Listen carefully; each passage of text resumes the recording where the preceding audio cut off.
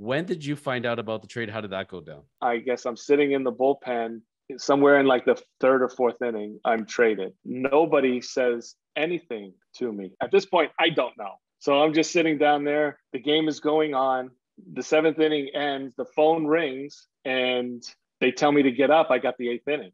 Meanwhile, I'm already traded, which you're not supposed to do when you trade a player, is to pitch him in a game that is going on. You're supposed to tell that player and say, you're traded, go pack your stuff, get ready to go. I go in, I throw up a 0, and I come in off the thing. Manager shakes my hand, pitching coach shakes my hand. I walk down the tunnel to go get ice. Paul Shuey comes around the corner and I see him and he goes, hey man, I think you've been traded. And I'm like, that's impossible. I just pitched. There's no way that I could be traded. I walk him into the clubhouse and on the bottom of the TV scrolling and it says Steve Karsay and Steve Reed traded to Atlanta for John Rocker.